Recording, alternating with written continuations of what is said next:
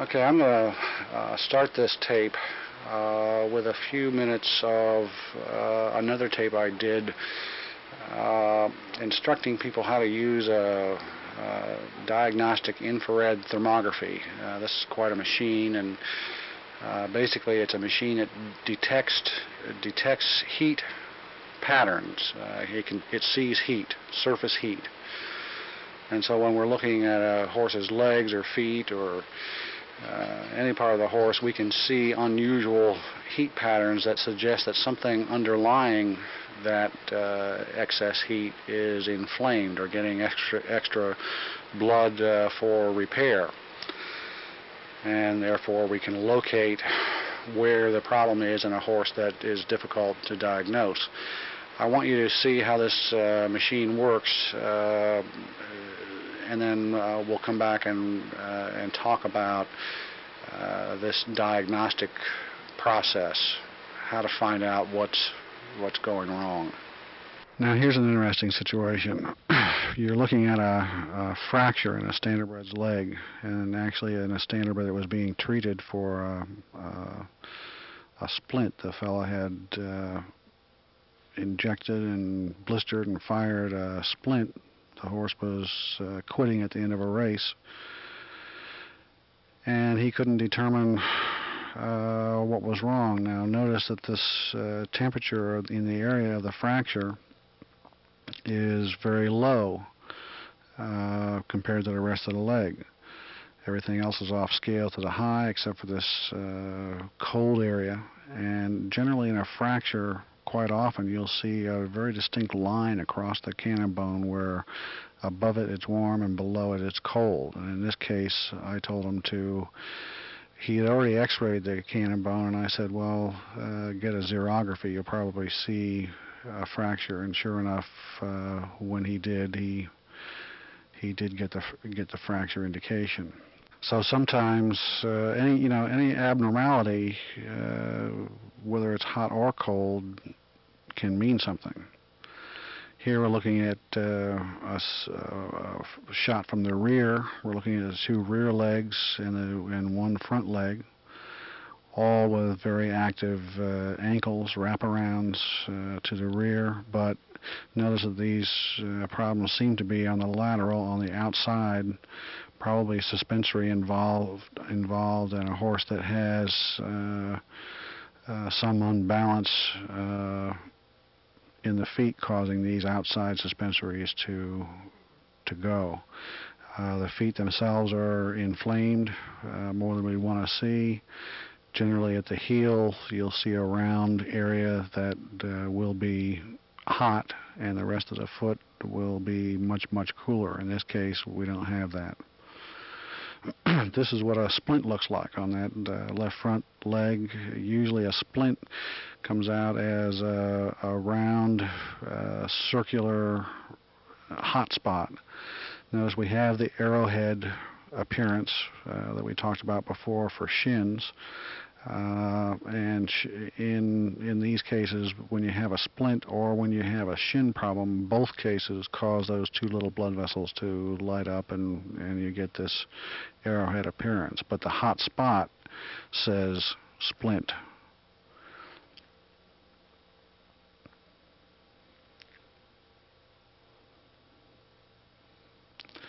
The rest of the leg is relatively normal. There's no real hot spots in there. We see the circulatory path going down through the leg. That's all relatively normal. Down at the ankle we don't see any real suspensory involvement. This horse you'd just call a splint. Now here's a foot with a heel that is in trouble. When you look at the underside of a foot, sometimes you'll see this where you've got an imbalance. In this case, it's the inside of the foot. And notice how this shoe, that's the black circle there ringing around. Notice how this shoe comes up underneath the heel. When you turn a shoe in, like that, you're liable to get too much pressure, especially when the heel is hitting first, and if it's hitting on first on the in the area where you see the inflammation, that shoe wraparound underneath the heel will punch up into the heel and cause more problems than it solves.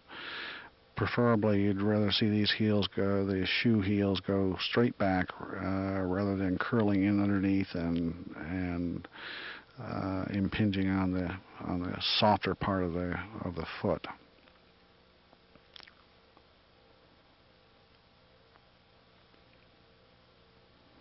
This horse has probably got a very sore foot. Here's another foot with the other, again, this is probably the inside, but you notice that the sole of the foot toward the front of the foot has a problem. This is probably not caused by a shoe. This is probably a bruise or possibly an infection in the area of the heat right there where the cross is. Otherwise, on the right side of the foot here, that's a relatively normal circulatory pattern. However, the whole sole of this foot is warmer than we would like to see it.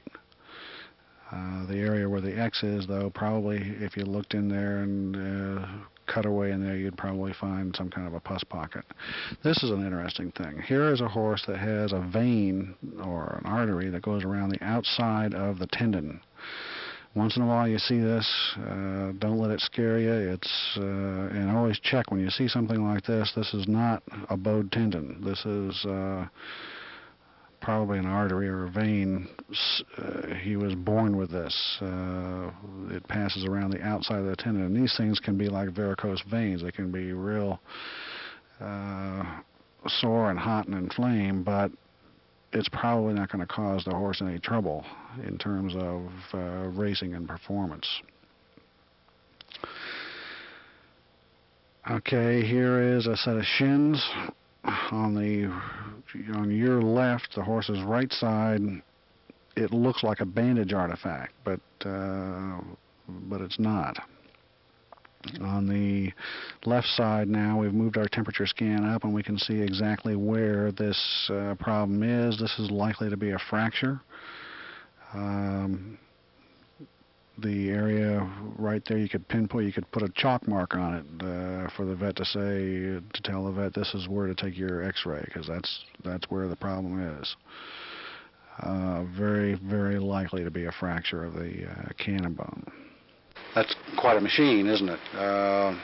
There are a lot of tools like that are available. The ultrasound sector scanners are out there. Heart rate monitors can help tell you what's going wrong or indicate that something is going wrong.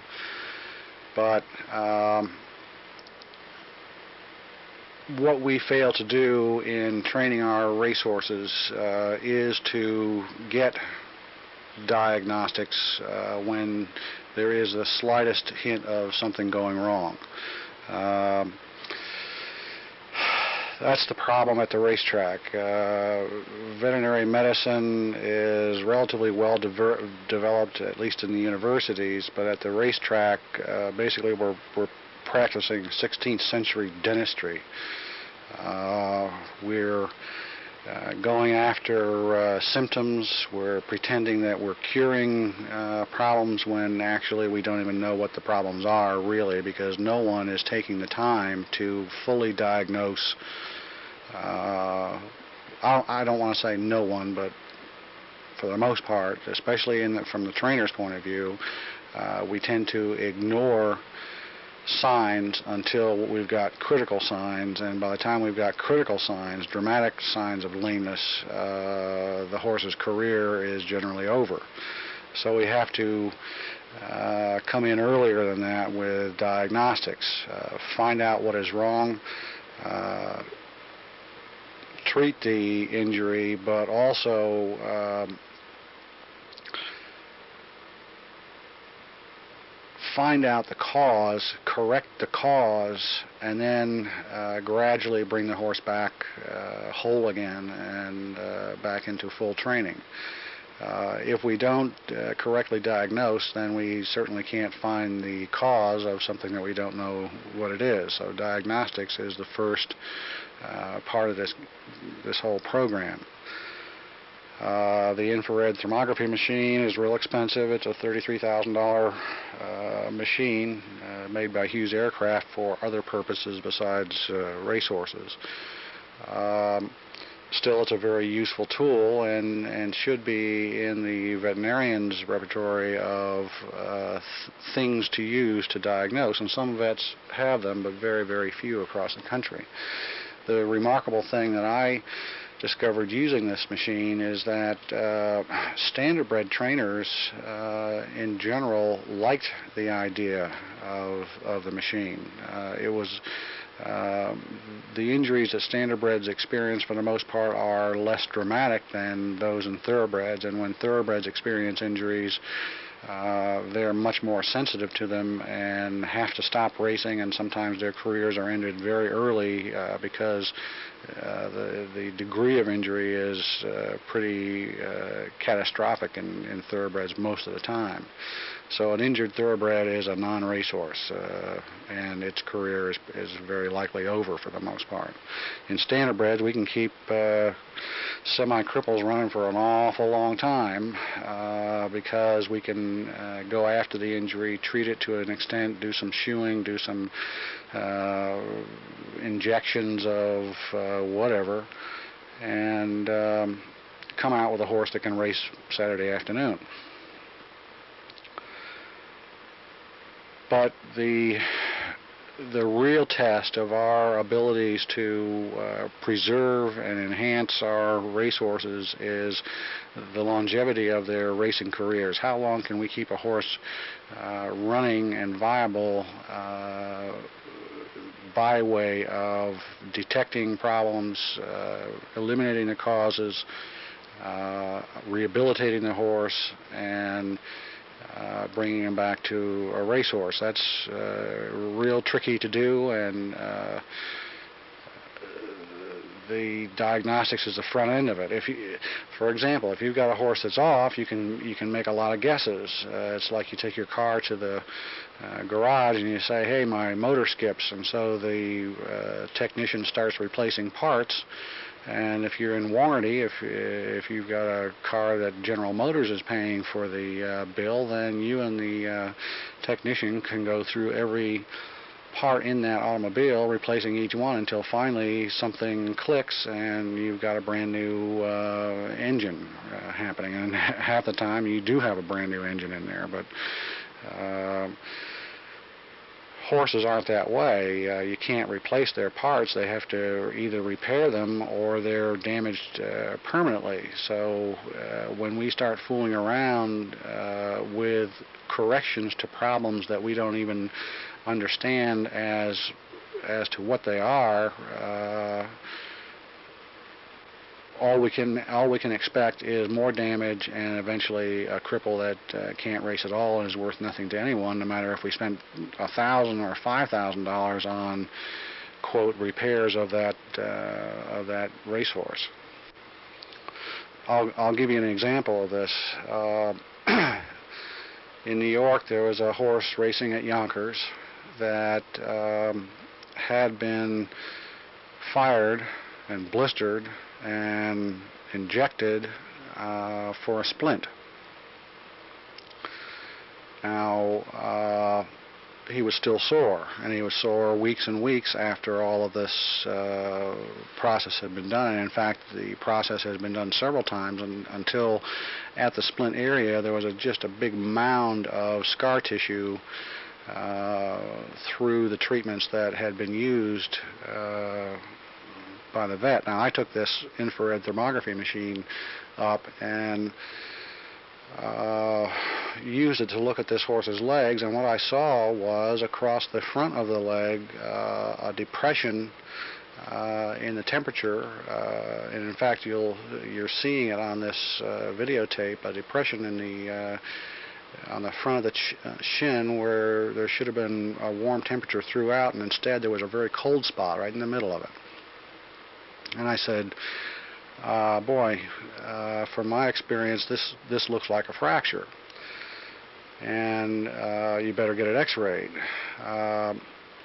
The vet was real angry that I had come up with that quote diagnosis, and refused to x-ray the horse, and he said he had already x-rayed and found nothing, and there's no reason to go back over old ground. Then I advised the person to not only get it x-rayed, but why not, if we're going to get it x-rayed, why not use a zero-graphic x-ray, which a zero-graphic x-ray looks like a blueprint as opposed to a gray and white and black regular x-ray plate. And so we did get someone to do a zero-graphic x-ray on the horse, and there was a crack in that bone that went at least a half an inch into the bone. Whether or not the horse was going to snap off that leg or not, who knows, but the people had paid the veterinarian $1,800 over a period of time to treat this, quote, splint, and then keep on training him and racing him. And the horse wasn't doing very well, although he would go out and race and he would try to be competitive, but wasn't winning anything, and that's why I was calling in, just to look at it further. But it's a case of let's really find the problem. Okay, let's really not guess. And a lot of times we don't even go to the veterinarian. We sit and look at the horse and say, well, he must have a stone bruise, or well, we're going to shoo him out of this. We're going to correctively shoo this pain away. Or we'll go to the vet and we'll say, hey, doc, inject him in the hock, inject him in the ankle, inject him in the whatever. And most of the time we're not even asking the vet what it is we're injecting. And more often than not, what we are injecting is corticosteroids, which are drugs that make the injured part look great because it sucks down all the inflammation. Now, the inflammation is there.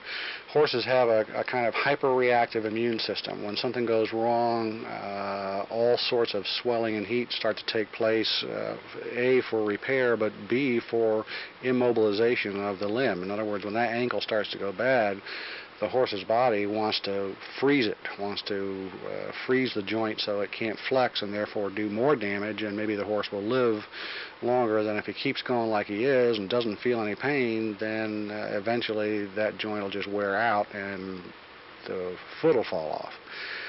So the horse's body is hyperactive in its immune system reaction to injuries. We're hypoactive when we see this. First of all, we don't want to believe that it's there. We don't want to believe that it's just not going to go away all by itself and we just keep on going and maybe back off a few days, but as soon as that swelling is down, then we'll just go right on. Or we start thinking in terms of, gee, maybe I can hit it with something and we'll race on Saturday, pick up another $1,000 maybe in that race, and if he lives through that, then maybe we can race next Saturday as well, until pretty soon we're into a routine where we're hitting that joint with corticosteroids every time we go. The horse feels no pain, the leg looks good, and we can just close our eyes and dream that this horse is all better now. The truth of the matter is that corticosteroids inhibit healing in the joints or in the tendons. In the tendons and soft tissues, it confuses the tissues and makes parts of them turn to bone. You end up with tendons with little buttons of bone all up and down on where they've been injected. And of course that takes the elasticity out of the tendon and makes it more subject to tearing and breaking, so we hasten the real serious injury of the tendon or ligament that we're treating with corticosteroids. In joints, corticosteroids melt cartilage as if it were airplane glue attacking plastic. It just melts the cartilage away and disturbs the surface of the cartilage and ripples the surface of the cartilage, and over a period of time then the joint, it wreaks havoc on the joint. And not only that, but corticosteroids have a kind of a systemic effect where cartilage throughout the body is being destroyed by these, even if they're locally injected. Right now there are several hockey players and some football players that are suing their professional teams because their joints were, or an injury like an elbow or shoulder was treated with corticosteroids so that they could play every game, and now they're quadriplegics. Their joints in their hips and their joints in their shoulders are completely worn away. They're in great pain and they can't move. They just can't move due to corticosteroid treatment. So over the long haul then we have cover-up treatments that do damage. Butazolidine, for example, is a cover-up treatment that does damage. You would think that, well, bute fights inflammation, and you know, we get this ice bucket out with our leg wraps and pour ice water over those legs, which is a very good treatment for treating swelling. You want to keep that immune system relatively under control so it doesn't do damage to the parts that it's invading. But bute is a kind of an anti-inflammatory, kind of a little bit like aspirin, but stronger than aspirin, and also a drug that causes mucous membrane lesions, and that means in the throat, it means down into the lungs, it means in the gut and the digestive tract. Any place where there are surface tissues that are coated with mucus, butazolidine causes sores to form in there. And so horses that are on bute for more than 5 to 7 days for attacking a high-grade inflammation will tend to develop ulcers, throat lesions that bleed and make us think that the horse is bleeding from the lungs, sinus lesions, all sorts of that kind of problem just by extended use of bute. So the trainer that says, hey, 2 bute tabs a day keeps the doctor away is dreaming. Not so. 2 bute tabs a day eventually is going to cause a bleeder and infections, throat infections, sinus infections, all sorts of problems. We have veterinarians that will inject in the jugular vein some kind of help. Now, some of them are honest and don't use these French drugs or the Canadian drugs that come down from Quebec that are exotically tailored to not be detected, but they will stick in something that they can sell for $100, and it's usually vitamin, mineral, enzymes, you know, whatever they're going to call it. They try to put everything in the kitchen sink into that pre-race jug. The trouble with jugs is that besides whatever the drugs are doing or whatever the cornucopia of crap that they're sticking down their jugular, whatever those do, we know for sure that sticking a needle into the jug causes red blood cells to coagulate, to pass down through the heart, and grab onto the heart wall, eventually pull away and leave a lesion there, coagulate, go down into the lungs, plug up the lungs. I told you about this in the earlier tape, but you know, things like this that we that we don't think of. Sticking a needle into a joint is a big event for that joint, a huge event for that joint, and wiggling around and scraping off this and scraping off that causes the synovial membrane to become inflamed, causes foreign particles to be, you know, no matter how careful you are, playing around inside of a joint is playing around inside an area that can become infected very rapidly. It doesn't have a whole lot of blood supply to move garbage in and out. Instead, you put something in there and it's going to hang around. I mean, just a piece of skin that you punch inward is going to hang around and cause an inflammation that, or possibly cause an inflammation that eventually kills the horse, because once you get an infected joint, a septic joint, the horse's life is over. And that can happen with any invasive fooling around with a joint capsule. So even hyaluronic acid is a real good treatment for a horse's knees or ankles or hocks that have had enough wear and tear on them that the synovial membrane is inflamed. It's not passing the right fluids back and forth. The synovia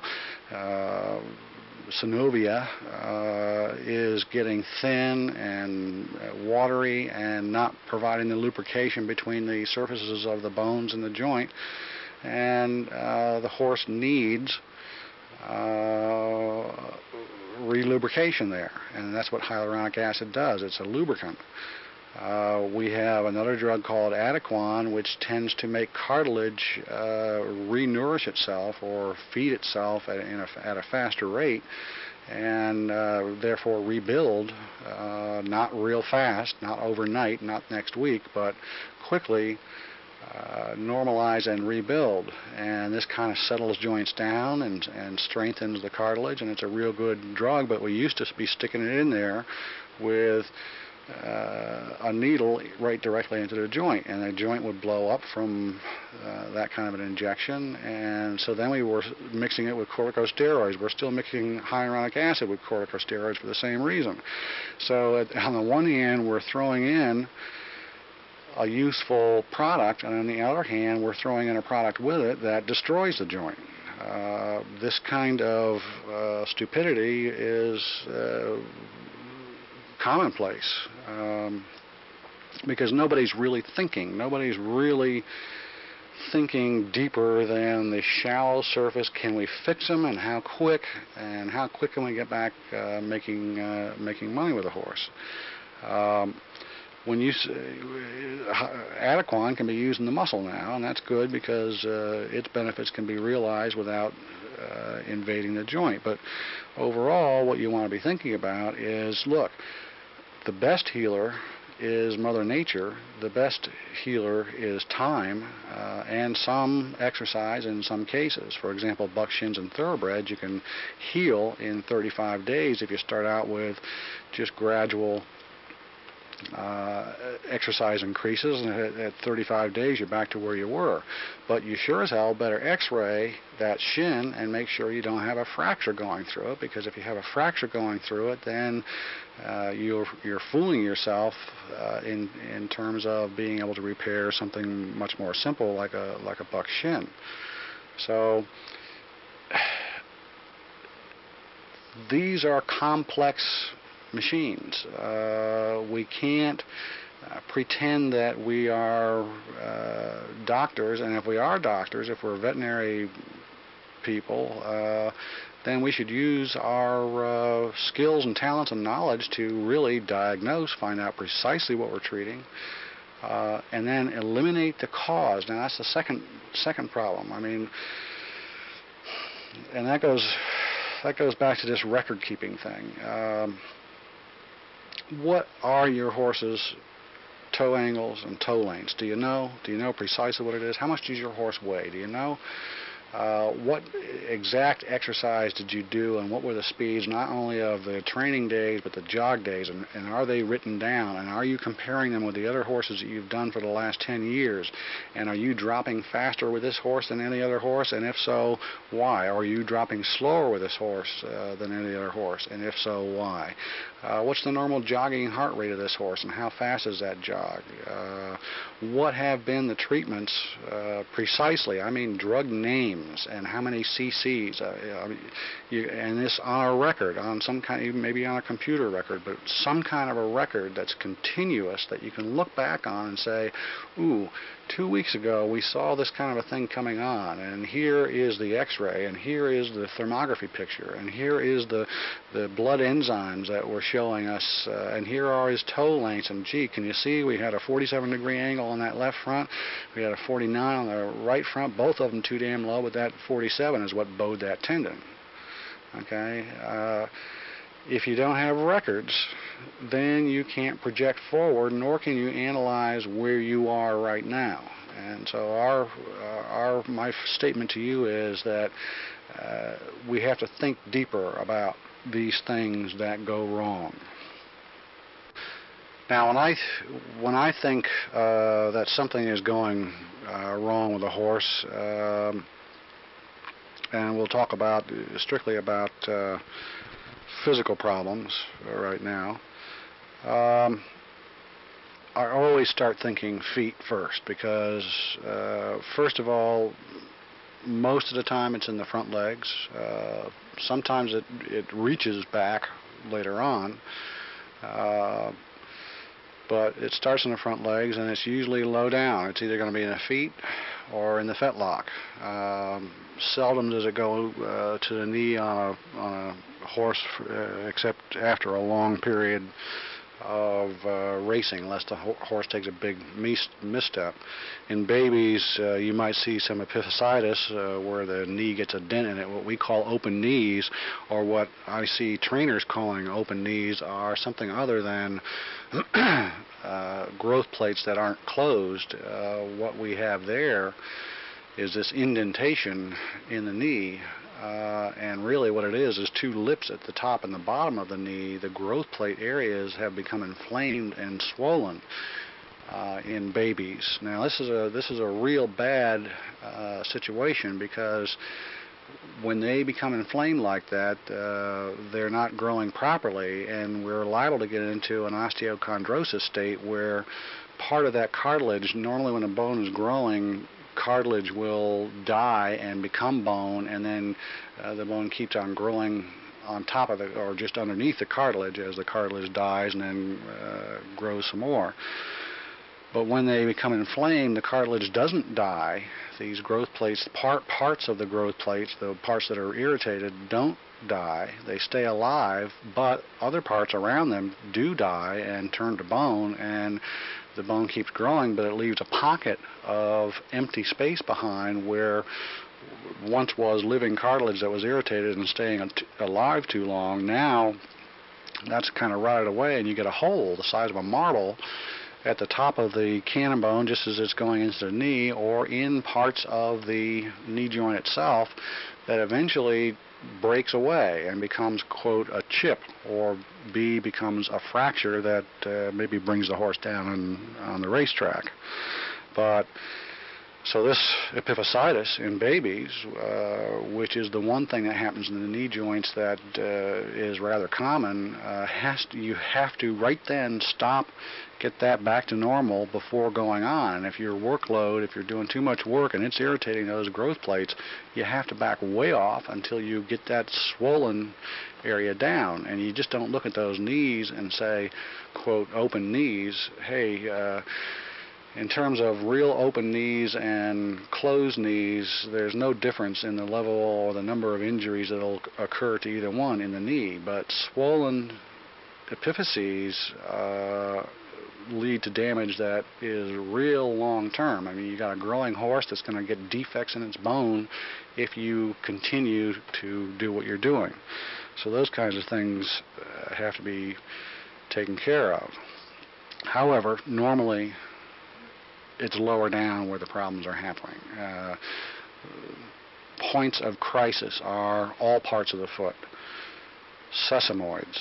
Big, I mean, when something goes wrong at the sesamoids, you've got trouble that's going to be there forever, and it'll probably stop you right now. Tendons and ligaments, suspensory ligaments. Suspensory is from this kind of an action. If you take a bad misstep and hit with one side or the other and bend that ankle, then you'll blow a suspensory. But we blow suspensory real easy by getting that damn toe too long, and in the breakover process, when we get up on the top of that toe, because it's so long and it takes us so long to get back there, we've got a horse that's been dwelling on that toe for a long time, and it's been rocking back and forth on that, and we can blow a suspensory from having too long a toe. Behind the pastern bone is a group of ligaments called the XYZ ligaments. If we're wearing shoes and feet that are too low at an angle and too long a toe, another part of the foot that or the leg that starts to act up and get hot is back behind the pastern bone, where we get scratches. Scratches are not the problem we're talking about here, but in that area, that'll heat up and swell up a little bit. And when that area swells up, one of the things you know for sure is that the whole suspensory system, including the deep flexor and the superficial flexor, are all getting extra stress because we're allowing that front foot to dwell too long on the ground, and as it gets back here to the breakover point where it has to break over, it's delayed and it snaps over, and all of those systems get overstretched. Not only that, but the knee backs in, the knee over dorsiflexes. So when the leg's coming down, it goes clear back here, the knee is bending the way it can't bend. And so we start to get irritations at the lips of that joint, top and bottom, and that third carpal bone stuck there in the middle gets squeezed and pinched, and that's the bone that usually has the fracture or usually starts to get the excess cartilage wear. All that's happening because we got too long a toe and too low an angle. A lot of the time, that's why it's happening. So the problem, the cause of a knee can be a foot problem, a shoeing problem. So when we've diagnosed a knee, then our job is to figure out, well, how come a knee? I mean, why out of the blue is this horse experiencing a knee? And then we start checking our numbers. We start looking at the toe angles and toe lengths. We look at how quickly did we drop this horse compared to the other ones. How many miles has this horse got going around this turn this way? Compared to the other horses that are still sound. Does this horse have something wrong with its way of going? Now, you've seen these videotapes in the earlier part of this series of tapes that show you that a video camera like the one I'm using right here, which is just a consumer high 8 camera that has a high-speed shutter on it, I can sit down with that camera and look at frame by frame, and we're talking 60 frames a second. Okay, so every 60th of a second I can see what's happening to the foot swing and the stance time and the air time and the rollover time on these on the legs of my horses. I can see the foot fly through the air like this and come down either right or wrong or imbalanced or whatever. I can use that infrared thermography machine to look at the heat patterns in the foot and see that, boy, this inside is taking a lot of punishment because it's really inflamed because the horse is coming down on that heel every time.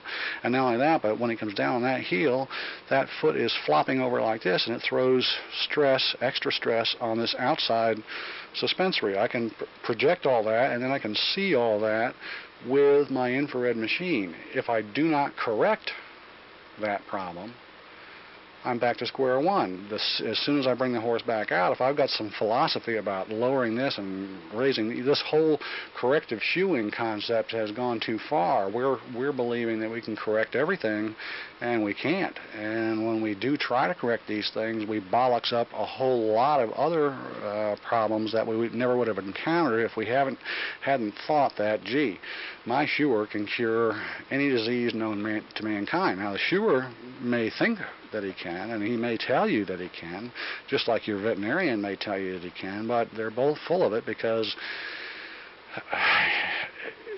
problems aren't that easily corrected. There's no magic answer. So when something goes wrong, the first job is to start with the feet, the front feet, more often than not, and look for problems there, and then work your way up the leg. Sesamoids are critical problems. Suspensories can heal, but they're long-term healing. They've got less circulation than the tendons and ligaments. A bowed tendon is generally a big problem. Generally, we don't pay attention soon enough. We're so busy covering up these swellings and fillings with leg wraps and blisters and firing that we never really can look under the surface. That's the trouble with a lot of trouble with standardbred treatments, is that we rely so much on these blisters and firing, thinking they do good. Science says that none of that does any good. Meanwhile, it's masking or hiding what's underneath there that's actually going on. We should be doing diagnostic. We should have, if we've got a tendon problem, instead of firing it or blistering it or wrapping it in a poultice and trying to suck all the juices out of it so that it looks normal to us, and that we with good conscience can go on and race the horse on Saturday. What we should be doing is taking a sector scanner, ultrasound sector scanner, and looking at that tendon, see exactly how damaged it is, and then rehabilitate, gradually bringing the horse back to full soundness. And it might take, according to science, it takes 262 days for those tendon fibers to come back to full normality. 262 days. Okay? So when you bow a tendon, repair is going to be effected in 262 days, not 3 months, not 2 weeks, not overnight with a corticosteroid injection. 262 days. Okay, then you have to look at the horse and say, well, he's only a $2,500 claimer. No use fooling with him. Let's sell him to the Amish, Or hey, he's a good horse that earns about $30,000 a year. He's only 4. Let's give him a year and let that tendon come back, and you can take him out into the pasture, and that tendon will heal in time, and it'll heal fully in time. Now, everybody will tell you that, well, once a horse bows a tendon, he'll never come back to where he was. Well, if you catch the tendon as it's being bowed, as opposed to really bowing it by going on with a horse that's got tendon swelling, then you can get a fully healed animal in time. Okay, if you want to go on with him until he says he can't go any further, well then, no matter what's the matter with him, you're guaranteed that horse's racing career is over. That's your decision. You can decide. If he's a junk $2,500 claimer and you've got $2,500 waiting for the next horse to come by that you want to claim, race him until he's dead. You can do that. But if you want to preserve the animal, then you have to treat the injury as if it's serious, and treat small signs of injury as if they're serious. I mean, if you start to get swelling in the fetlock area, then there are almost every veterinarian out there now has ultrasound sector scanners, because they can charge you money for them, and they're quick. They don't have to spend the same kind of time you have to do with an infrared machine, and they require veterinarian diagnostics, because they're just as tricky as x-rays to read, maybe more tricky than x-rays to read. Where the infrared machine, hell, anybody can see where the problem is on it, so there's no real veterinary expertise necessary, and that's why they don't tend to have that machine around. Still, they've got sector scanning ultrasounds that will show you exactly where the lesion is in the suspensory or the deep flexor or the superficial flexor. They'll even see trouble forming around the sesamoids. These instruments are available, and they should be used, and they should be used early on in the process of an oncoming lameness, so that you can see, well, this is not a big problem, and he can go out and finish out the season, or this is a big problem, and you do him 2 more times, and he's going to just rip that suspensory right in half. Those things you should know if you're concerned about preserving this horse's racing career. Once you do severe damage, it is over. Whether it's a tendon, or whether it's a cracked sesamoid, or a cracked knee. Anytime a joint explodes, it's over. Anytime a tendon or a ligament explodes, it's over. Anytime a sesamoid bone cracks one way or another, it's over. And sesamoids will crack when the tissues around them become too hard that they don't slip around those little pulleys that are the sesamoid bones. Then the sesamoid bones get caught up in the motion of the tendons and ligaments that are usually just going around them and slipping and sliding around them, and when they do, then they crack. And usually a fractured sesamoid bone, unless you've got a shoeing job that lets the horse's heels hit the ground, or let the fetlock hit the ground, then you'll get a sesamoid from that, from concussion. Or a horse reaching up from behind and cracking himself because that front foot's not getting out of the way. Another reason why a sesamoid can go bad. But usually it's abuse upon abuse upon abuse, and when you see those first signs of swelling, you've got to recognize that that means abuse.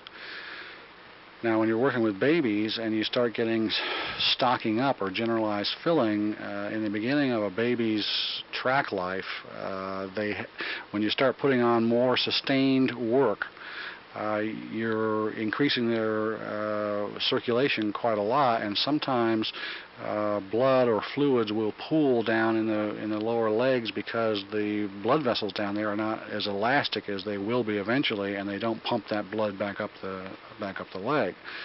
So sometimes you'll get some cool filling down there, and when you do, you cut your work in half and sneak back up on it, and you'll go through that. But normally in the ankles or anywhere that you see heat or swelling, you've got an injury that you better deal with, and not only that, but you better discover the cause. And 9 times out of 10 in the Standardbred, the cause is either a conformational defect, or too fast too soon, or a nutritional, insupportive nutrition. I'll talk to you about that in a minute, or shoeing. And boy, there's an awful lot of it today that is strictly shoeing. I mean, you know, maybe 50%, 60% is shoeing and balancing or lack thereof. Look first at the feet. Look first at the feet for cause and for the actual lameness itself. If you don't feed supportive nutrition, and we're talking protein and carbohydrate to the extent that the horse is using it. In other words, you're feeding the exercise. The more you do, the more you have to feed. You have to have good high protein content. You have to have good carbohydrate content. We talked earlier about not letting the horse lose weight. If the horse starts losing weight, he's likely to be burning muscle tissue, and that's going to make him muscle sore. That's going to make him stiff in the back, stiff in the butt, and it's going to make his rear legs tend to jam into the ground as opposed to stretching forward and grabbing the ground.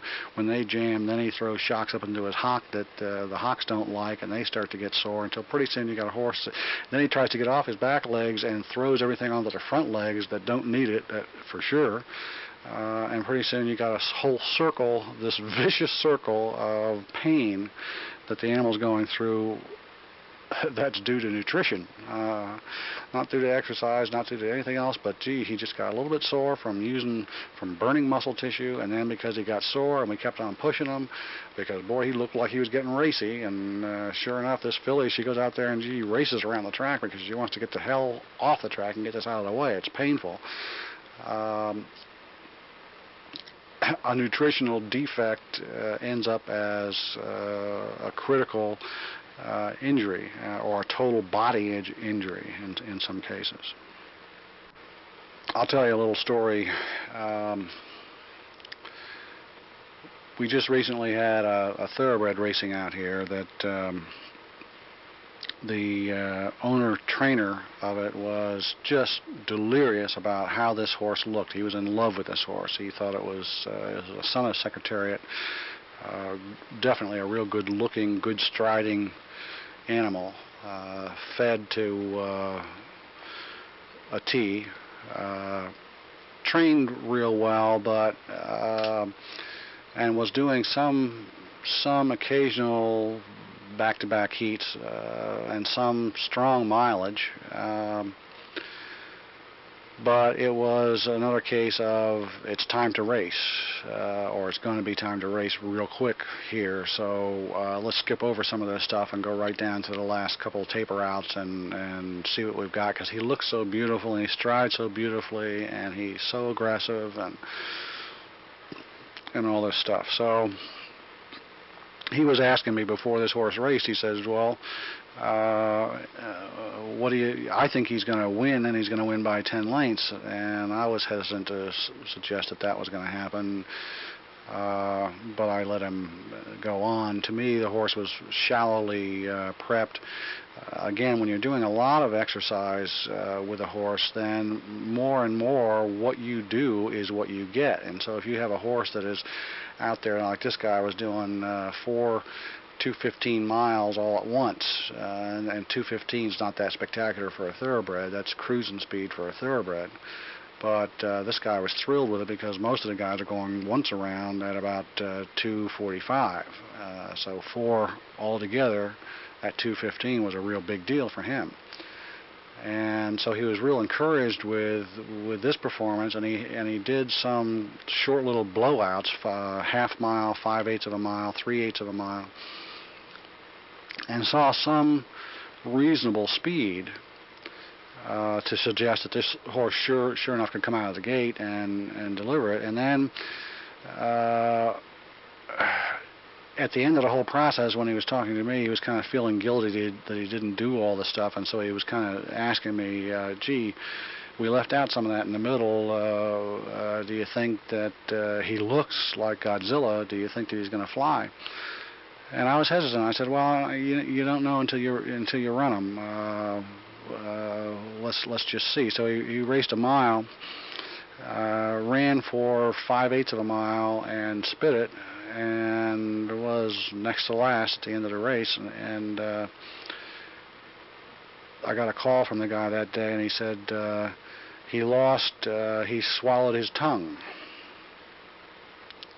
Okay, now I knew immediately that was not true. Not that the guy was lying to me. The guy was telling me what he thought was the truth. But I could picture the whole process. The kid gets off the horse, comes up to him and says, boy, he quit at the end. He must have swallowed his tongue.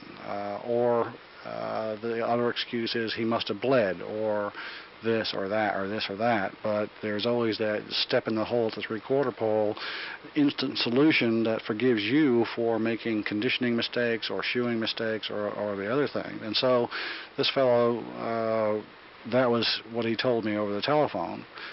And then he set him up to race again 1 week later. And this time he put a tongue tie on him and raced him again, and with the same exact results. Now he called me today, and he wants to know what to do about it.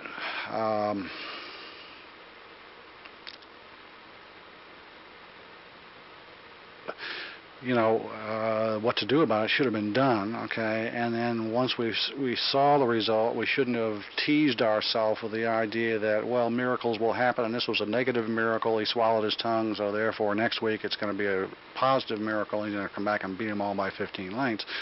You're telling yourself stories when you do that, and when you blame performance on things other than those that are under your control, or lack of performance on things other than what are under your control, you're making a big mistake. And what goes wrong in the process of either scientific training or conventional training is mostly based on this idea that we really don't know what the hell we're doing. We're really not paying attention to what we're doing. We're not keeping track of what we're doing, and then when something goes wrong, we don't care to investigate what went wrong, and therefore the end result is that we know nothing and we're blind, and we keep stumbling into the same roadblock over and over and over again, dreaming ourselves to sleep, thinking that we know a whole hell of a lot more than we do know. And the only antidote for that is investigation. The only antidote for bloated ego and at the same time an awareness deep down inside that, hey, we're flying blind, but everybody else is flying blind, so why don't we just go ahead and fly blind and be one of the guys, and then we can go down to the coffee shop in the morning and bemoan our accidental fate. God put his finger on me today and crippled my horse. What could I do about it? You know, those things happen. Horses die. As long as we retain that attitude, we cannot correct the mistakes that we're making over and over again. So, as I'm telling you these stories, the reason I'm telling you that story is so that you'll realize that you've got to be honest with yourself. You've got to be honest with yourself, and you've got to blame yourself. No matter whether it's your fault or not, you've got to decide to take the blame for everything that happens to your horse, because, in truth, you're that horse's God. You are in charge of every step that horse takes, and you are in charge of everything that happens to that horse. And if he gets hurt or if he gets sick, it's your fault. And figure out why. Go back and look at why. Like, for example, all these horses ship up from Florida, and everybody in the barn catches a flu. How come? Happens every year, doesn't it? How many times have your horses caught this damn flu when the Florida horses ship up? Isn't that dumb? I mean, that it happens every year after year after year, costs hundreds of thousands of dollars worth of trouble. You shouldn't be near those Florida horses. If they're going to ship in, you move out. You go to some other barn clear on the other side of the track and hope to hell the air doesn't bring across this virus that they're going to have, or that they're going to develop, because they're traveling in these confined vans that have no circulation, and they poison themselves in these vans with their own germs floating around the air. The best way to transport a horse is in a cattle truck. Open stock trailer. That's the safest way if you want to avoid viruses. But, you know, we accept these things as our fate. We accept the ability of our horse as our fate. In other words, if he races in 201 this week and races in 201 next week, he's 201. What can I do about it? Except accidentally if he drops down to 159 because he gets sucked along in a race and doesn't die from that. Then he's a 159 horse. Wow, gee, great. Except the stewards, when they see you go from 201 to 159, they're going to call you a driver in for inconsistent performance. Hey, you raced 5 races in 201, and all of a sudden you're in 159. You're out of here for 35 days. Inconsistent performance. Stewards are stupid. You know, they don't realize that this can happen. They don't want to see it happen. They don't want horses to go up and down, and that's unfortunate. You know, on the one side, they're real afraid that people are going to complain about fixed races and stuff when a horse doesn't do what he's supposed to do. But rather than attack fixed races, they attack the symptom of fixed races, which is a horse that dramatically improves or dramatically slows down for one reason or another. That's the symptom, but the actual problem is 2 guys or 3 guys getting together and saying, I'm going to be first, you be second, you be third, and we'll get an exacta for $5,000. You know, that's where the problem is. And it's not, quote, inconsistent performance. Bettors, the customers, actually like inconsistent performance. That's why they like thoroughbreds better than standardbreds, because you can't guess which horse is going to be first, second, third, and fourth, and fifth. In standardbreds, it's getting a little bit too pat, so that the favorite is winning too often, or the top 3 are winning too often, and you don't have these dramatic, unexpected things happening that happen in thoroughbreds, because thoroughbreds are so damn inconsistent they can't race from one week to the next in the same kind of time. How do we get into this area? Let's get back to things that go wrong. Think of this too fast, too soon syndrome as too much belief in your animal and not as enough belief in what you know to be all of the possibilities that can go wrong. You've got an environment with 10,000 possibilities of things going wrong. You see a horse out there that you're so damn glad that he's not limping along, that you decide, boy, am I lucky this time. Have I got some kind of horse? And the horse comes out and really surprises you and shows you a real nice piece of work, and then you're convinced solid you're going to go to the bank with this horse. That's right when the bad stuff happens. When that horse is taking drop like an anchor, what goes down has to come back up, and if he goes down too damn fast, you will pay for that drop at some point in time. So too fast, too soon, especially with interval training, which is a real effective conditioner and can allow these drops to occur too fast. So, you know, you're always on the side of caution. You're always holding back a little. You're always not quite letting him do what he wants to do. If you let him do what he wants to do, or you beg him for more and more because you think that the reason he's going slow is that his mind's not right, you'll make a big error. It's real bad judgment to be a horse psychologist. Horses have no real human emotions at all. They're about as smart as dogs. They're trainable, definitely, but they don't think like you and I think. And sometimes when I'm talking to you on these tapes, I'll talk as if I'm a horse talking and saying, "Hey, you're trying to kill me." They do have primitive emotions, but for the most part, they're not thinking like you might be thinking they're thinking.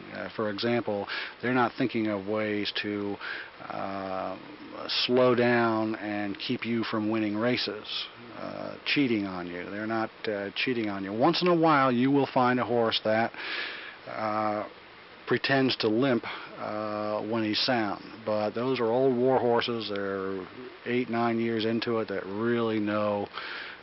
They're professionals, and they really know how to trick you. But they're not that snappy smart that they can figure it out as a 2-year-old or a 3-year-old or even a 4-year-old.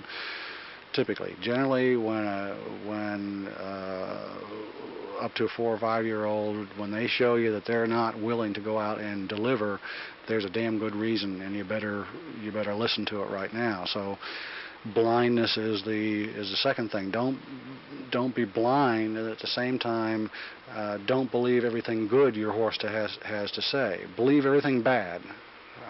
And notice everything bad very, very early when it starts to happen, and then don't believe the good. So you'll help prevent things going wrong, or big things going wrong, by noticing the small things early on and ignoring the delirious emotions you get when suddenly you get a breakthrough workout and you're in 2-2 already, and you're way ahead of everybody else. You know, being way ahead of everybody else is a big, big, big mistake.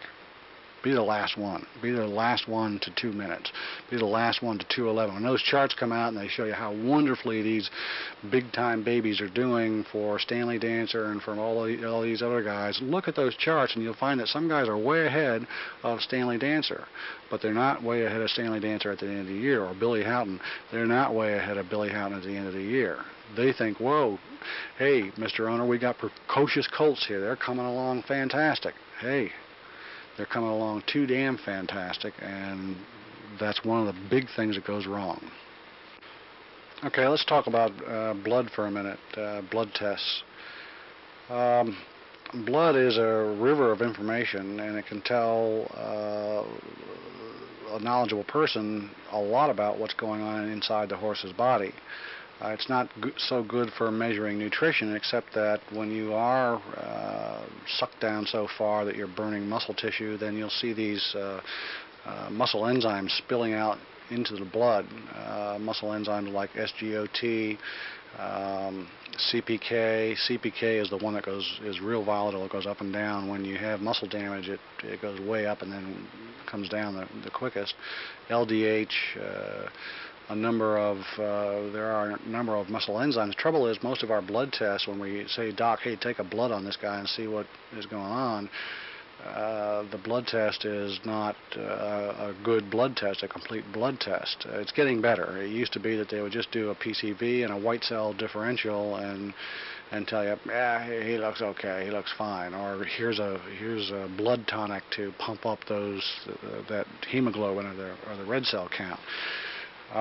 They're getting better at that, but still, more often than not, they don't give you a copy of the blood test results because they figure you're too damn dumb to know what these blood tests mean. You're not. It just takes some study and some reading to find out. I've got a book out called the racehorse owner's survival manual that has goes deeply into blood tests. But basically, the thing to know about PCV counts is, you know, that's your 33 to 43 count that they give you. Oh, he's at 40, he's great. Oh, he's at 33, he's anemic. Let's give him some injections in the jug of vitamin B and vitamin K and vitamin this or that. Vitamin Q, you know, they have all sorts of little concoctions for you. But really, that PCV is packed cell volume. It tells you what percentage of the blood volume is red cells, and if the horse gets nervous and has a little adrenaline flowing in his system, he's going to squeeze part of his spleen and drop some red cells into that bloodstream, and you're going to see a higher count than normal.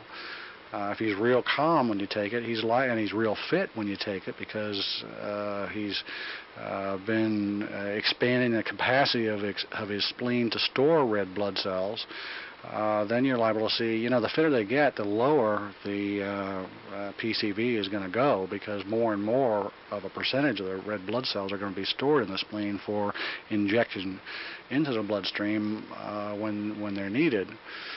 So you're liable to see a real low count, but then if you see a real low count, don't start giving tonics and stuff like that. Say, hey doc, I'm going to go out and sprint him for a quarter mile, and I'm going to bring him back in, and let's see what the count is then. And you'll probably see 55 count, which is fine. And you get up much higher than that, and you get into that sludging effect that I was telling you about before. You don't want many more blood. That's why blood doping, which is taking a pint of your blood and sticking it in the refrigerator until race day, and then sticking it back into all the red cells back into yourself to really increase your oxygen. That doesn't help with horses, because they've got the spleen to do that, and if you get too many red blood cells in there, then it just plugs up all the vessels or a bunch of the vessels, and nothing really gets circulated. So that's why that's a bad idea with horses. The monocyte count in your horse, now there's all different kinds of white cells, and basically they tell you about whether or not your horse, if you've got an elevated white count, then you've got an infection of some kind. The horse is fighting off, the immune system has been jerked into play, and you're fighting some invasive disease or an infection. And one of the cells that goes to work on some occasions is the monocyte. Now, the monocyte's a very special cell. It's a young white cell, and they appear, normally they're at 2%, or the count is between 0 and 5. You can get up to 15% of monocyte counts in a horse that has a syndrome we call progressive fatigue, where tissues are breaking down faster than they're repairing over a long period of time, you know, let's say a month. You're racing every week, suddenly your horse starts to get lethargic and tired or sore, muscle sore or something like this.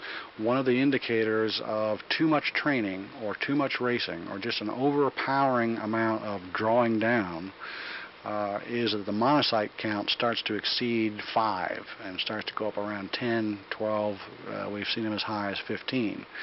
And basically that's, you might call it tired blood. Basically what it is, and it's not really having anything to do with the blood, but more with the muscles and the enzymes that are available and the chemicals that are available in the body. They're all sucked down. And it takes about 2 weeks to recover from that. It's not a very big deal, but you do need to stop then, because as you go on, the tissues get weaker and weaker, and then something is going to blow. And it's better to, instead of starting to think, well, he's cheating on me, or he got a bad drive, or thinking of the 101 excuses for losing a race, you better start looking at that blood. And it's good to begin with to get a whole week's cycle of blood on a given horse. Let's say you've got a horse in training, he's crossing 220, he's looking good, feeling good, everything's perfect in him. it would be nice to get a week's worth of bloods of a horse going through a work day, recovery day, another recovery day, a super compensation day, another work day, and get that cycle of recovery rebound down in blood, so you can see what his normal reactions to high levels of exercise and then low levels in recovery are. If you've got a baseline for this horse and you've got it on a piece of paper, then later on, and that means taking a blood test every day at the same time in the morning every day and getting a full test, and it'll cost you. These tests might cost you $60, $70 each. For that week, but then you'll have a baseline so that later on, when you're going through a period where you don't really know what's going on, but something's going wrong and the blood might tell you something, then you'll be able to take a blood test and compare it to normals for this horse and see what's off, and that'll help you diagnose, or at least it'll eliminate some of the 10,000 causes for the problem. It'll eliminate the chemistry, and it'll eliminate infections and this type of thing. Another thing that goes wrong is every horse known to mankind is on Lasix these days, except for those racing in New York. Lasix is a diuretic. It's not a coagulant. It's not something that stops bleeding. Basically, it changes the blood volume and the characteristics of the blood so that when the horse does bleed, he bleeds less, and it's not because you're solving the bleeding problem. It's just that he has less blood volume to bleed. Meanwhile, when you give him this drug, he pisses all of his minerals on the ground every time you give it to him, so all of the nutrition that you're putting into him in terms of vitamin and minerals gets flushed out. And that means over a period of time you get cell deterioration. The nutrients aren't there, the micronutrients aren't there, the minerals aren't there, and you get general deterioration body-wide until pretty soon you walk him out the door and he starts to bleed right there in front of you because his tissues are all shot to hell. Lasix also appears to be somewhat of a hop in terms of improving performance in a race when it's given at least the first couple, 3 times. Maybe, maybe not. That's still up for grabs, but at least one paper says it is. It's not a good thing any more than corticosteroids are a good thing for your horse. Again, it's your decision as to when your horse is going to fade away from the racing scene. If you want to make it happen quicker, use Lasix. If you've got one more race to go and you got a beat-up old cripple who bleeds like a fire hose, then hit him with everything you can hit him that you can get away with and race that one last race. If he's still alive, you can take him home, put him out in the field, or sell him to the Amish or something like that. But if you plan for a long-term career, keep the needle away from your horse. Keep the needle away from your horse. Now, there are some kinds of injuries that are easy to get over with or allow the horse to keep going, or certainly the prognosis is good later on for the horse to come back from.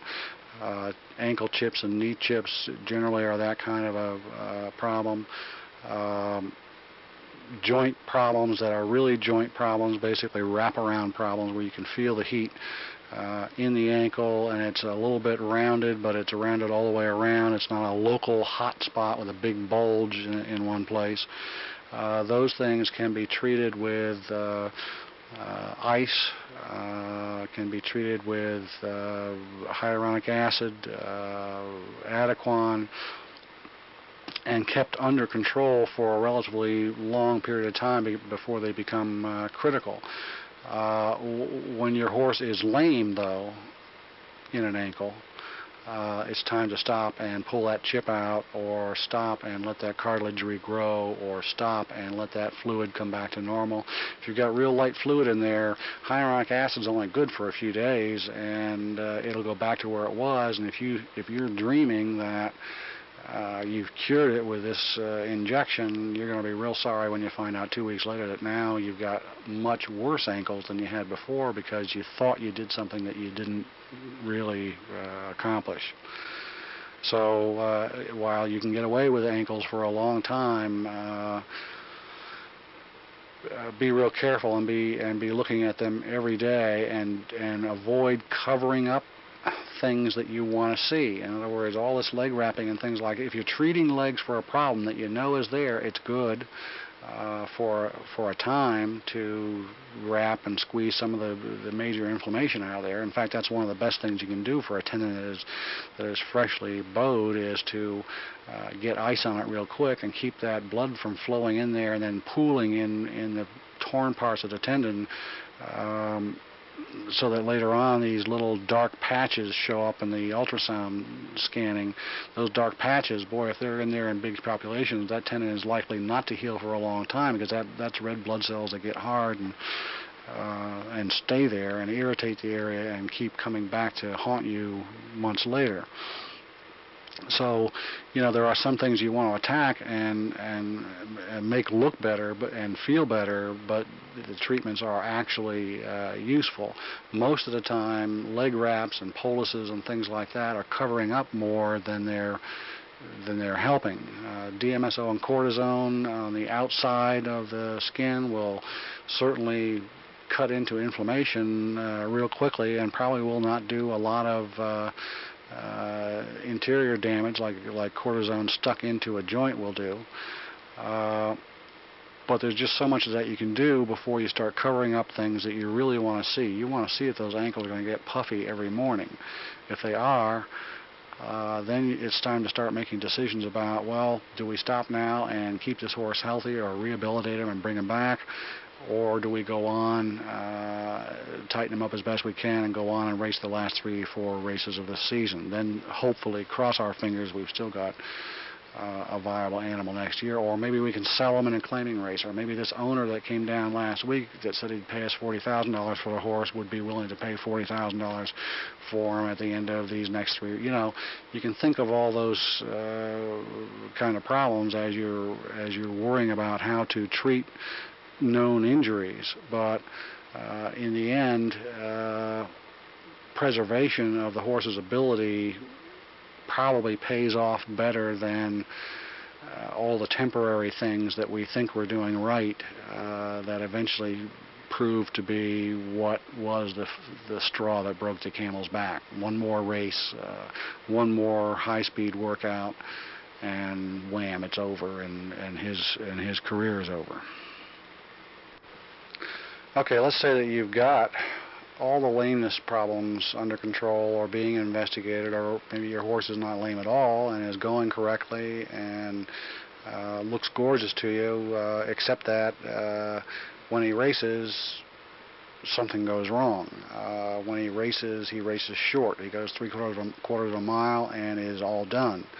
Or he doesn't have the quickness and never is with the rest of the pack at the level that he's racing, and runs a nice evenly rated mile, but it's 31, 31, 31, 31 in a race that's going in 29, 29, 29, 29.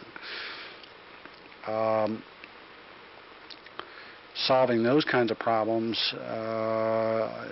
is sometimes a conditioning thing, sometimes a glycogen loading thing. We talked about that in an earlier tape.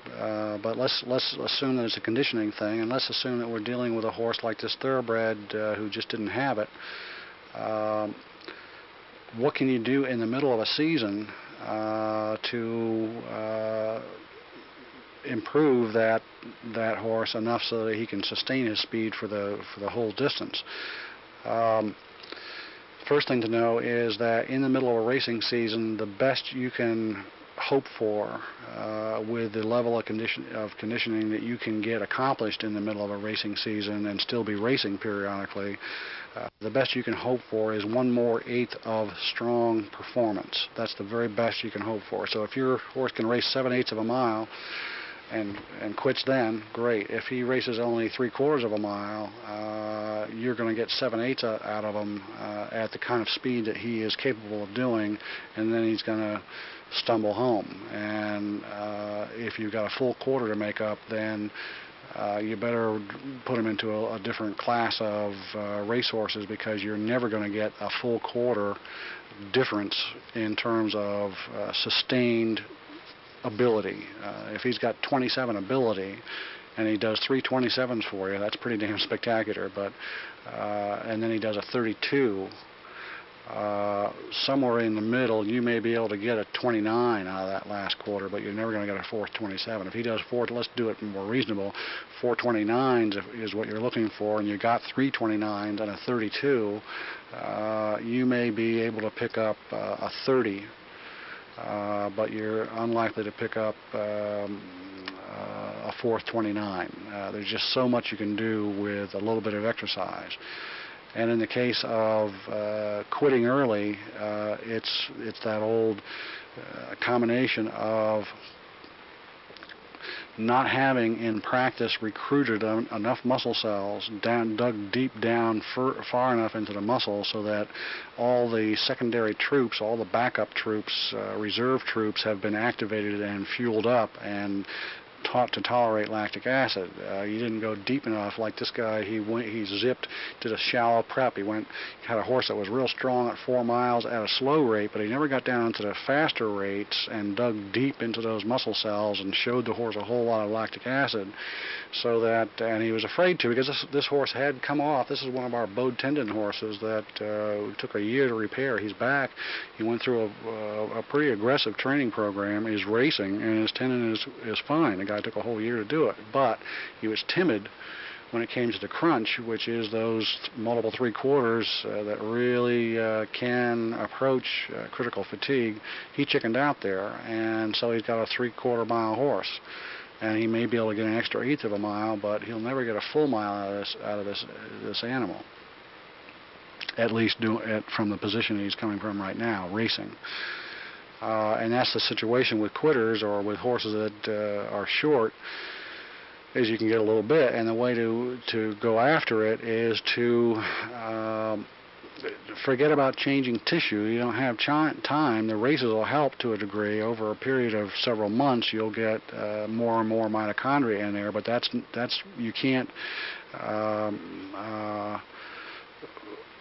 change those tissues quickly. What you can do, though, is dig deep into fast twitch muscle cells and get them activated and fueled. And you do that, the best way to do that is with a full, in interval training, is a full 6/2 workout, a tough workout that may this Saturday dope him down a little bit so he performs even worse, but or skip this Saturday and do one work on Wednesday and one work on Saturday and get those 6/2 in so that you're digging deep into the animal's fast twitch muscle cells. That'll help, and that should tack on after maybe 3 workouts. You'll tack on that extra 1/8 of a mile, and you might even pick up some extra speed so that instead of 29, 29, 29, 30, you go 28, 29, 29, 30.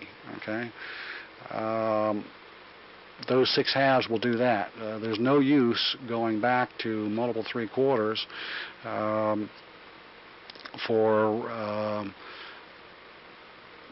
tissue change in terms of tolerance for lactic acid. Now, showing 6/2 and showing big lactic acid numbers, you'll get a chemical change. You'll get better buffering of the lactic acid, but you will not get mitochondria out there eating up and using that lactic acid for fuel. It's going to pile up no matter what you do.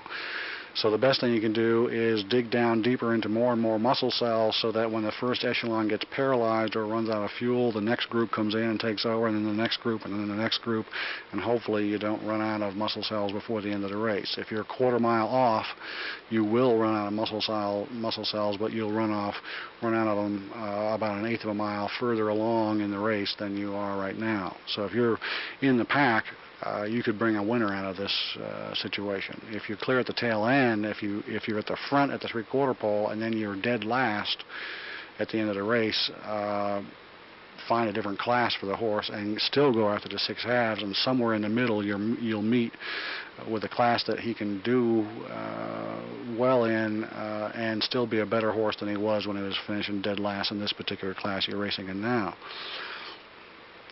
The 6 halves is also a solution for the, well, let me not say 6 halves. Halves are a solution for the slow horse, the incurably slow horse. And usually these are big horses that just can't spin up their legs quick enough.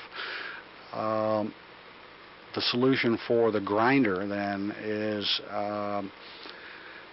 multiple half miles separated by longer rest periods. In other words, here it's not a problem of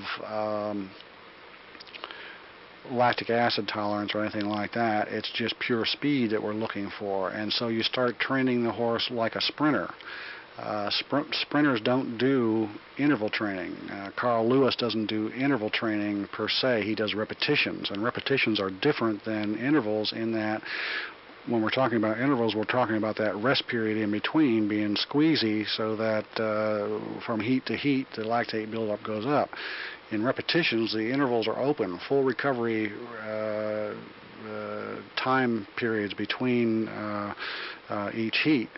Now, if you want to do a 4 or 5 or 6 half workout with open rest periods so that your horse is fully recovered, let's say you do 10-minute rest periods instead of 5-minute rest periods, so that your horse is fully recovered in between, then the result of that workout is going to be that the horse will be able to perform all of those halves faster and still survive the workout. The rule still applies that when the horse starts to slow down and starts to come back to you, the workout's over, whether you're at 4 halves, 5 halves, or 6.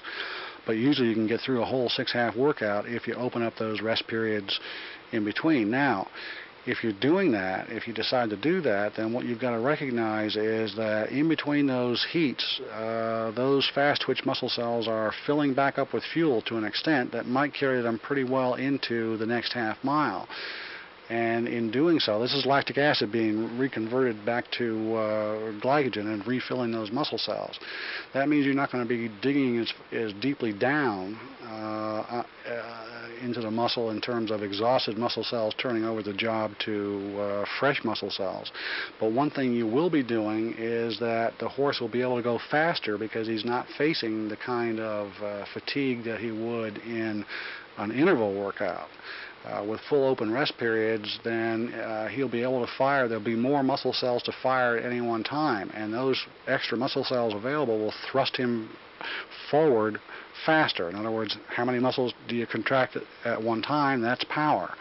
So the more he can contract at one time, the more power he has. And the first few heats are always a little bit slower than the rest because you're opening up blood vessels and you're opening up lines of communications to muscle cells. But you get into 4 heats or 5 heats with this horse, and you'll find that he is really contracting a whole lot of muscle cells and is able to go much faster on that 4th or 5th half mile than he would have been if you had kept those rest periods tighter.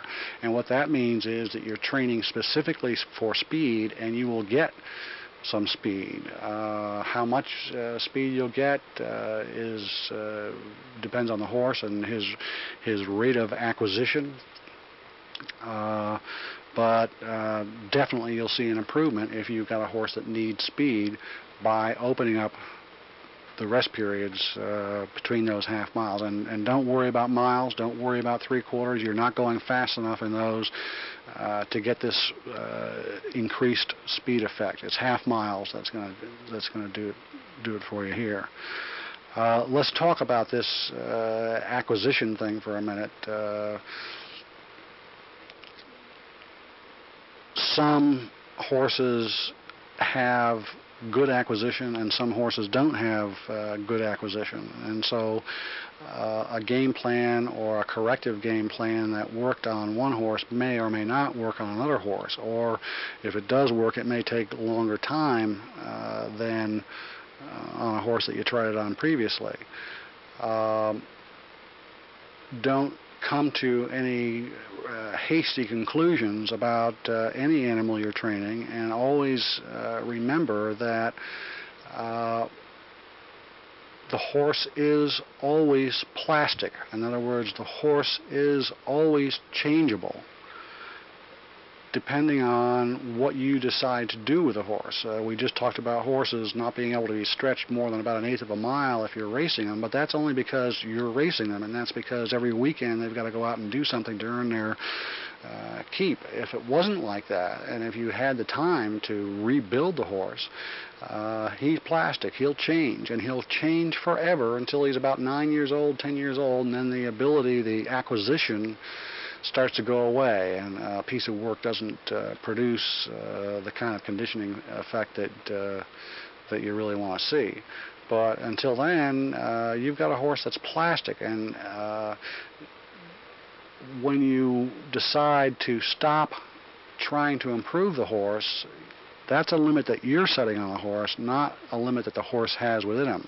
He may be slow to respond to exercise, but there is no doubt that he will. Now, if you look at a horse that's slow to respond to exercise at 230 and can't break a 230 barrier, well, then you better start thinking about getting rid of that horse right now, because that's way too early to have plateau problems, except with a trotter that's not balanced, or except with a pacer that's not gaited properly and not liking the hobbles.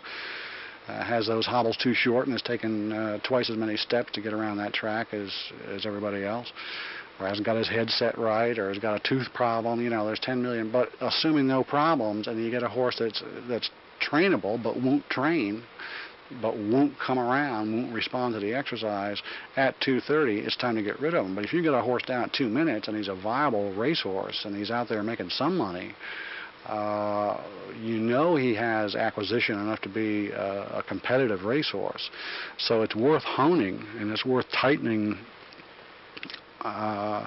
with a variety of different kinds of workouts, tightening to solve the minor problems that he has in terms of lack of speed or lack of stay or inability to take the turns properly. They can learn these things. Practice makes perfect. They can be changed, and never give up. Never give up on a horse that you're going to stay with, that's going to stay with you. Never give up on A, solving his problems through conditioning, or B, solving his problems by way of eliminating causes of them. Again, right back to the feet. Fix the feet and you'll get an advantage. You might get a last quarter out of a racehorse if you find out that he's running on 47s or 46 and a 49. I've seen this in Standardbreds. And you bring them gradually both up to 50-50 or 51-51. You'll get an extra quarter mile out of that horse just because of that shoeing change, and it'll have nothing to do with training at all.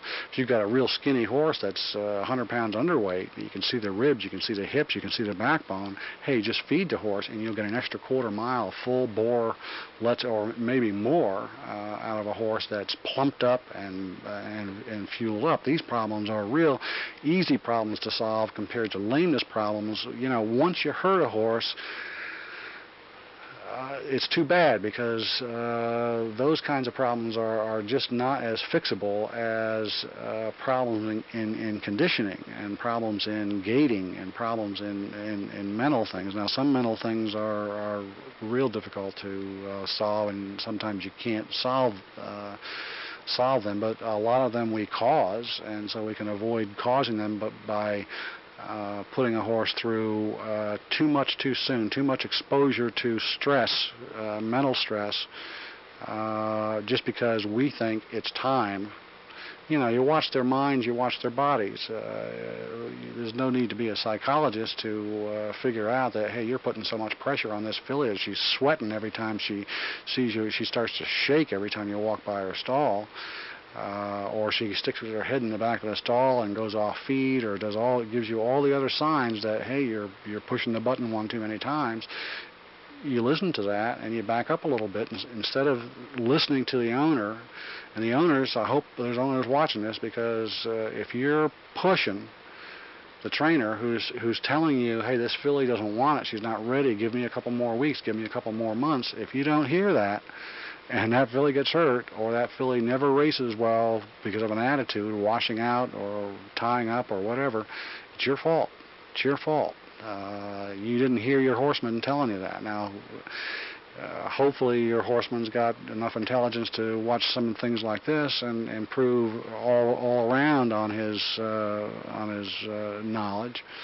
But believe me, when your guy is telling you she's not ready for that and you say go, you're making a mistake.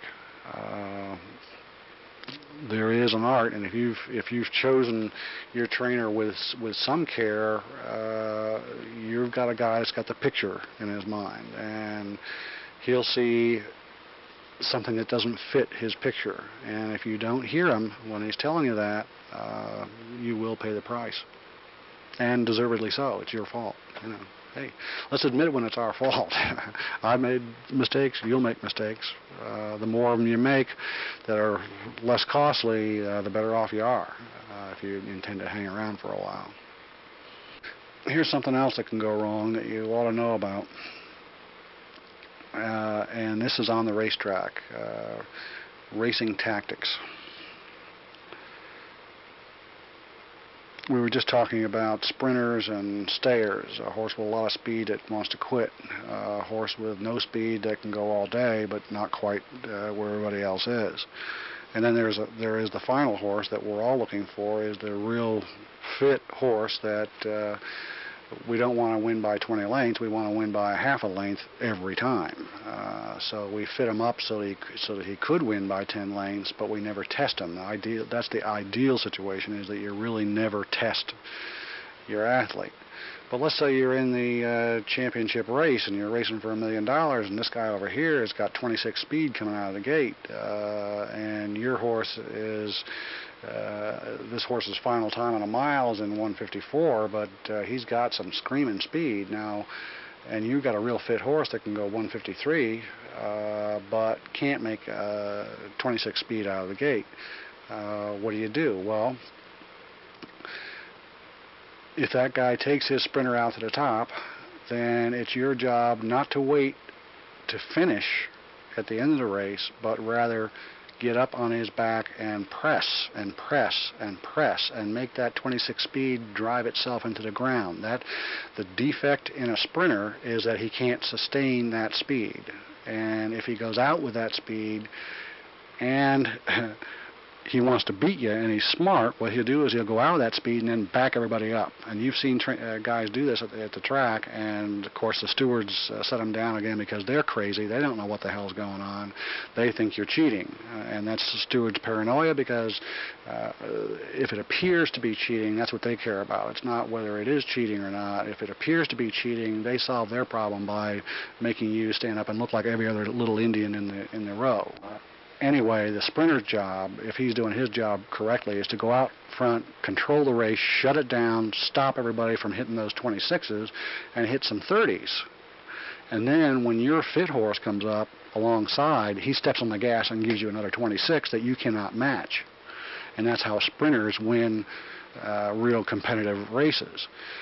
The idea of beating a sprinter is to drive his nose into the ground so that he can't come up with another 26 at the end of the race. In other words, if you're pushing steady 27s at him, he'll still die. He needs a breath. He needs time for that lactic acid to drop a little bit in the middle of that race if he goes out fast. So in tactics, you can ruin a race by taking your speed horse and flashing him at everybody and going to the half mile in a screaming speed. You know, a 52.5 is a horse that it's not going to finish in most cases. So with your sprinter, go out, grab the front, and shut him down. And if the steward puts you down to it, explain to him. Show him this videotape. Let Tom Ivers tell him he's an idiot for doing that to you. If you've got a fit horse that can stay but doesn't have exotic speed, then your job is to stay right there, not in front, but right in that 3 or 4 horses back. And if he starts slowing down, then you go out and try to go by him. Now, what he'll do is he'll kick it in again, and he'll go head-to-head, and you'll be parked. But again, you've got the fit horse. He's got the shallow horse with a lot of cheap speed, okay, and you'll bury him. And there's another interesting physiological factor to this, is that horses with competition on their shoulder perform with higher heart rates and fatigue faster than horses that have broken contact and are out 3 lengths in front.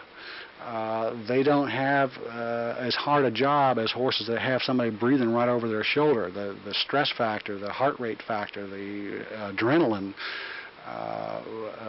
fatigues quickly, especially sprinters. So that if you're up on his shoulder breathing down his neck at the half mile, his heart rate's going to be 10 points higher than it would have been if you were back 3 lengths and biding your time waiting for him to drop down.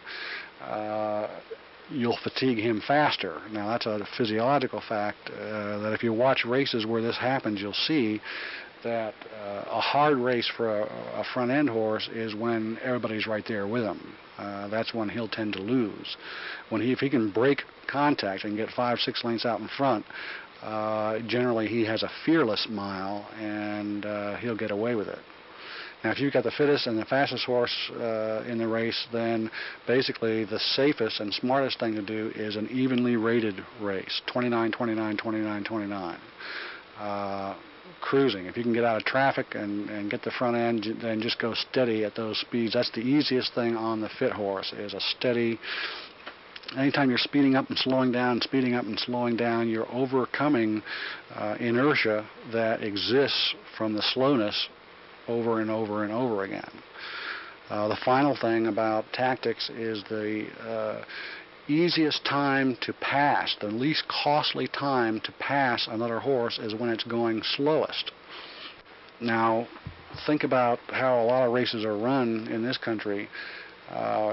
Generally, you'll see a fast front end, and then you'll see a couple cruising quarters, and then you'll see let's go to the finish. Okay, now those cruising quarters are the easiest and least costly place to pass your competition. Okay, if it goes out too fast, then those middle 2 quarters are going to be exhaust quarters, and maybe the last quarter will be the time to pass everybody. But if you've got a nice, evenly smooth, and nobody's pushing hard, everybody's just taking care of their horses, and you're at the half mile pole, it's time to move then. Okay, it's time to move right then, or coming out, or slinging out of that turn. If you're on a half mile track, slinging out of that turn and coming across the home stretch, passing everybody on the first time around. That's a real good time to make your move, because usually nobody else is using their horses that hard, and they'll be surprised by you making that move. The hardest time to make a move and pass someone is right out of the gate when everybody's screaming to that first turn, or coming from home when really everybody else is going slower too, but your horse is tired and you're making maximum effort. Anytime you're making maximum effort, remember there's only 3 or 4 strides that your horse can make maximum effort before he really fades.